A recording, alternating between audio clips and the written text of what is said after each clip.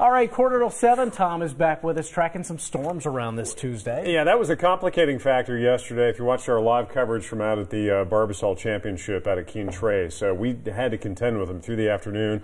We've got a few firing this morning, but unlike yesterday, I think they'll mainly be this morning. And this is what it looks like from our WeatherBug camera in Jessamine County. You can see the wet pavement, a recently passing shower.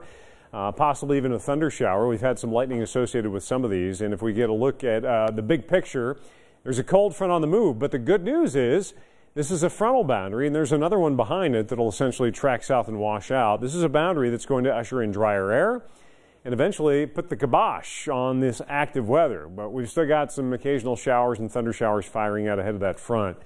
Behind it, though, drier air. We're going to talk about that in just a second. So here's the MaxTrack Live. You'll notice not a whole lot in the way of activity if you're anywhere north of 64. It's all along and southeast of this boundary, and we've got numerous showers, some heavier rain, and as well some lightning firing this morning. Pretty good cluster from Richmond. This one is the one that just went through parts of Jessamine County. Another storm right through northern and central Casey County, there north of Liberty. But here's where most of the activity is, closer to home. Quite a bit of lightning east of Irvin moving into Beattyville, and these are all tracking off to the east-southeast. So watch out as you're driving this morning, and this should be confined to this morning. We may see some of it trying to linger into our southeastern counties for later on this afternoon, but big picture shows it's not a lot. The severe weather chance is actually up over New England states today, where they have a slight risk for severe storms up around Boston and points farther north and east. In your three-day Barbasol Championship forecast, we talked about how it was slowly getting better yesterday. We're almost there. Tomorrow is where the good stuff hits. Low 80s, lower humidity for the Pro-Am. And the first actual round of golfing, the tournament, begins Thursday, and it should be a nice day for that. A warm one, a little muggier. Unfortunately, I'm tracking increasing chances for showers and storms, though, this weekend. Future track shows even into the afternoon, stray shower, isolated thunder shower, mainly far southeast. Shouldn't be a focus here in the bluegrass. And then tomorrow, we're sitting pretty, mostly sunny skies. We're still in the mid-70s. It is still pretty steamy out there. Dew points in the low 70s. This is the other impact of this cold front.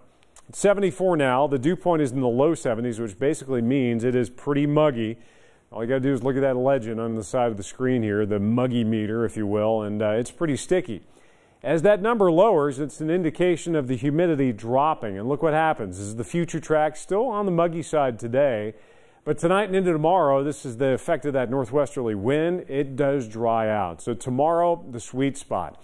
Still warm, but lower humidity, more comfortable air. It doesn't last very long. It'll start to build again, that humidity into the weekend. So enjoy it while you can. Mid-80s, a few showers, a stray storm early, mostly sunny later. Mid-60s, mostly clear, quiet tonight. Tomorrow, nothing short of spectacular. Low 80s, maybe some mid-80s south. And just a beautiful day. Thursday still pretty good. Friday we'll start to see a chance for some scattered showers and thunder showers.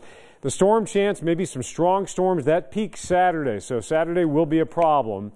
And you could even see some lingering showers and storms all the way through the end of the Barbasol Championship, which runs all the way through the weekend.